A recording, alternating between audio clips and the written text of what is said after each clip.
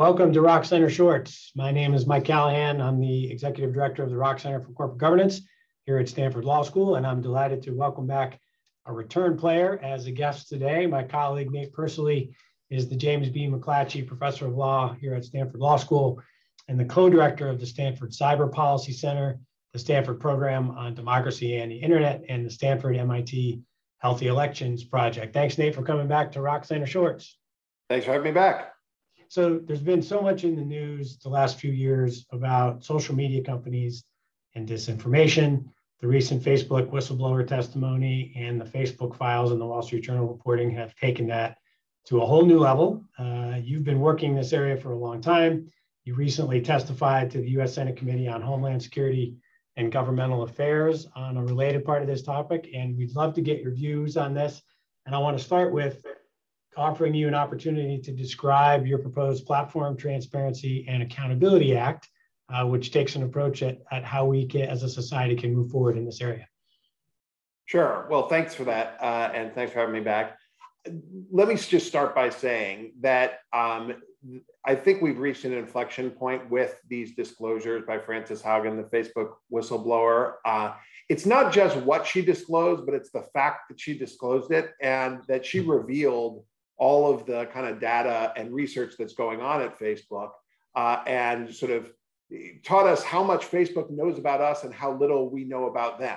And the idea behind federal legislation to force companies to open up their data outside research is it has several advantages. The first is the mere fact that the outside researchers would get access to the internal data would, I think, change company behavior because they would know that they're being watched. But beyond that, and this is something I think that I would hope the platforms would appreciate, is that it will make for sounder public policy if we actually know what is really going on these platforms. There's a lot of conventional wisdom out there about, say, the role of algorithms and social harms they create, but we really there's a big disagreement about that, and we really need the internal data to do that. So the legislation I proposed would empower the FTC to compel the largest platforms, mainly Facebook and Google, but probably also Twitter and TikTok, to share data with outside researchers in a safe, secure, privacy-protected way, where the data would still reside at the firm, but that outsiders who would not be vetted by Facebook, but would be vetted by either the FTC or the National Science Foundation, would then have research proposals that would be approved so that they can do research on the platform. And so the key question here is always about protecting user privacy. So there's a lot of sort of thought that goes into that to make sure that researchers are nested in legal relationships so that we don't repeat another Cambridge Analytica. But the basic idea is that outsiders, not beholden to the profit maximizing mission of the firm, will have access to the same data that the internal researchers would. And when they get access to that research, what sort of research are you envisioning that would help inform better policy? Are there particular approaches that you think should be taken here, or areas that should be focused on? Or is it not specific where the act goes? Yeah, let's just start with the role of algorithms in organizing news feeds and the like, right? So there is, if you listen to Frances Haugen, if you listen to conventional wisdom, the basic argument is that the algorithms at YouTube and at Facebook and maybe Twitter are leading people down rabbit holes, that they're feeding people salacious and extreme information, and it's causing polarization and the like. The platforms completely disagree with that. They say that the opposite, if anything, is true. So that is an empirical question that is easily answerable if you have the internal data. The problem is those of us on the outside really can't test those hypotheses. It's only the folks on the inside, and no one trusts them. So that's just like an example of the kind of research that needs to be done. But I think that once we sort of set this up, everything from foreign election manipulation to the effect of Instagram on teen girls' health to COVID disinformation is in scope, right? I mean, all of these issues are, all of these pathologies of modern day life are being attributed to social media. And if we have the data, we can better understand whether that's true or not. And so the act wouldn't prescribe a certain kind of research. The researchers would be allowed to do things that they think would be beneficial or inform the public dialogue. Do the platforms have to agree in the rubric you've proposed, or does that, it's open to the researchers? They have no choice in the matter. So the FTC and the NSF would vet research projects and researchers to decide to make sure that you don't have any, Russian spies who are coming in to camp out at Facebook. And this would be under familiar protocols that we have for other kinds of research grants with the National Science Foundation. So that I don't think we're kind of reinventing the wheel there. But the key thing is that Facebook cannot choose its researchers, right?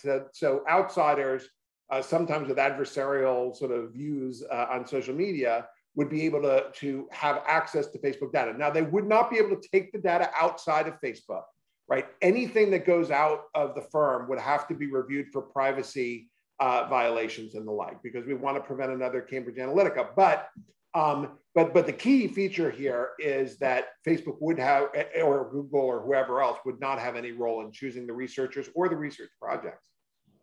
And why do you think university affiliation or university research is the way to go here versus there's other organizations that you could focus on or that the FTC could focus on? What makes that unique? So I would love to expand this beyond university researchers, but I just don't know how, frankly, because I know what a university is and I know what an academic or a professor is. Now, yes, there are sort of Prager University and University of Phoenix out there, but we deal with that in government grants all the time. The problem is, if we open this up to journalists and think tanks, I don't know how to legally define what those entities are. And because if you just start saying journalists, then how do you distinguish Breitbart from the New York Times? If it's think tanks, someone who just develops a think tank on a given day, how are they different than the Brookings Institution? And so, intellectually, I can distinguish among those, but I can't figure out how to write that into the statute. So I hope others will. But starting with a defined set, universities have standards on research and other things that people are familiar with. So I guess that's a good way to start. Part of the reason also to start with researchers is that they are nested in legal relationships with the universities. And so the way that I envision this is that the universities would also be signatories to data access agreements in addition to their employees, the professors who are part of it. And so part of this is to everybody will be nested in these legal relationships so that if someone tries to go rogue, that there will be serious prices to pay. The academics would lose their jobs, potentially criminal penalties and the like.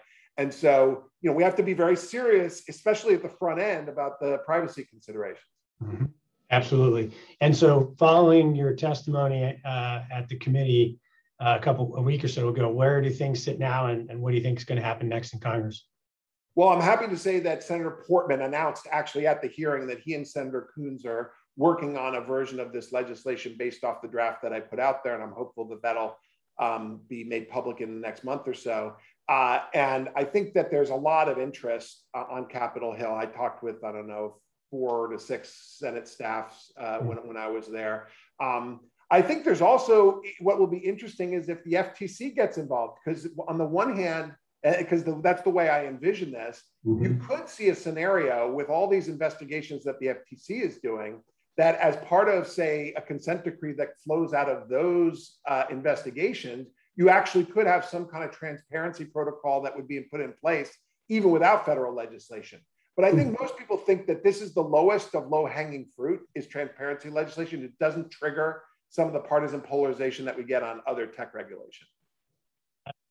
Well, congrats on getting that kind of progress in terms of where it goes inside of that committee and what might happen in the future. So my next question relates to how the community of industry participants is going to react. So general counsels, board members, CEOs, they're going to be asked, maybe already have been asked, to sort of evaluate, make recommendations on, and whether they would support your proposed act. So why should they get on board with your recommendation? Well, to some extent, I don't want their endorsement because that's the thing that would sink it. But leaving that, I think that, if you are working in one of these companies right now, you are potentially on the receiving end of any number of legislative proposals to regulate tech, everything from content moderation to antitrust to privacy and the like. Transparency seems to me to be like, not only is it a condition, prerequisite for smart legislation in these areas, but I think that it's one that, look, I know that people inside the firms, there are people inside the firms who are supporting me in this, right? But these are the people who are vested in academic research. I think, regulation is coming. This seems to me to be the least of it, right? It's the first step, which will allow us all to learn and craft better public policy, both in the US and abroad. As with all things tech regulation, part of the question is whether the US or the Europeans are going to be first movers here, because I think it's likely that pursuant to the Digital Services Act, that they will do a compelled data sharing program as well. Interesting. Well, I think, your pitch on transparency and the fact that regulation is coming and hard to oppose something that focuses on transparency first, I think that's compelling. And I'm sure there's going to be a lot of dialogue in the community. And I want to really thank you for taking the time to come and talk to us. It's a fascinating proposal. And I look forward to seeing how it plays out. Thanks so much. Thank you. And thanks for joining us at Rock Center Shorts. Thanks.